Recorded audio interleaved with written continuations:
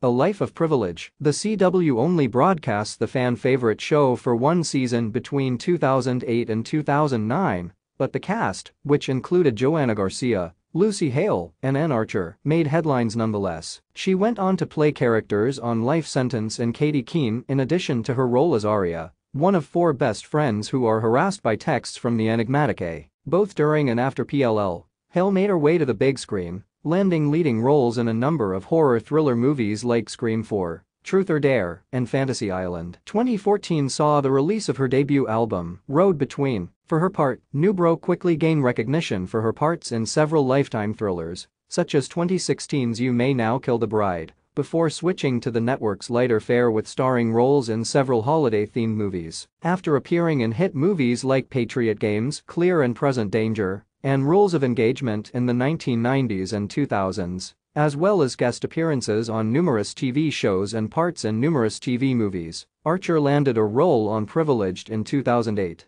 Don't miss any breaking news or exclusive stories about your favorite celebrities, TV shows, and more by subscribing to us weekly's free daily newsletter. Scroll down to see where the Privileged cast is right now.